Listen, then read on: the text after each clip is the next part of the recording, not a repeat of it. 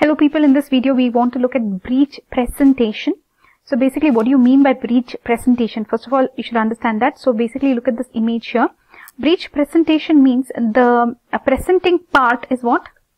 The podalic pole, okay? So you can just understand the buttocks. The podalic pole presents at the pelvic brim, right? So what was supposed to, what is going to come out first? This part is going to come out first, right? So this is breech presentation, okay? How is the lie? The lie is longitudinal, right? Longitudinal lie is there. And what is presenting? The podalic pole is presenting at the pelvic brim. So this is breech presentation. In fact, this is the most common malpresentation. So no wonder it has made it lot into our exams, right? Because it is the most common malpresentation. Look at this image here. So this is frank breech, the first one. Breech with extended legs. The legs are extended. The leg is which part of the body? This part of the body is leg. So the leg is extended. You can see the hip is still flexed, right? Don't look at that. The leg, that is the knee joint is extended, right? So this is the frank breech. This is what? Frank breech. So at least let us learn these terms. There are so many types of breech. Frank breech. Okay. What is this one?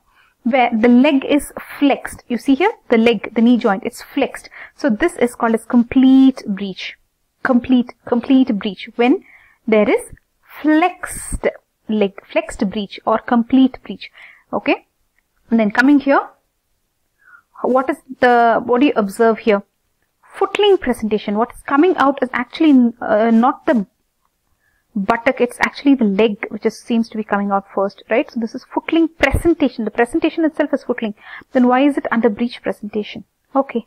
So let us look at the varieties, the text that they have written here. So you have the first here they are explaining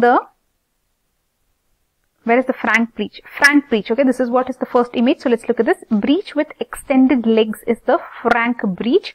So in this condition, what are you seeing? The thighs are flexed on the trunk and the legs are extended. This is what we told you. The legs are extended at the knee joints. So this is the frank breech, right? This is the frank breech.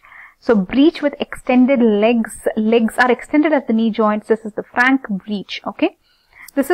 It is commonly present in primigravida. In primigravida it's common. Anyways, don't look at all these statistics.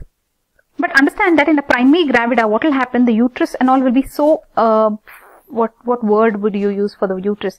It has a good tone. The uterine tone is good, right? There's a tight abdominal wall. Her abdominal muscles are quite tight, right? So that's why you won't even know they are pregnant in primigravida, right? So that is why there can be more frank breech. So the baby is kind of, compressed kind of a thing. You can feel that. Are you understanding? That is frank breech. Okay. Now let's go to the second image. The second image is which one, guys? This one. So guys, focus. We are looking at the second image here. What is this? This is the flexed. Legs are flexed. So this is F, but this is actually complete breech. So here this is flexed breech or complete breech. So what do you understand here? The presenting part consists of two buttocks, okay, external genitalia and 2 feet. So what and all is coming here, when you see the presenting part, it's not just the buttocks. The presenting part has so many things. It has 2 buttocks, genitalia, 2 feet. Everything is trying to come out at the same time, looks like. So this is common in whom? In multiparous women, this is common. Why is it common in multiparous women? That they have not explained here. But understand that complete breech, flexed breech, the presenting part has so many things.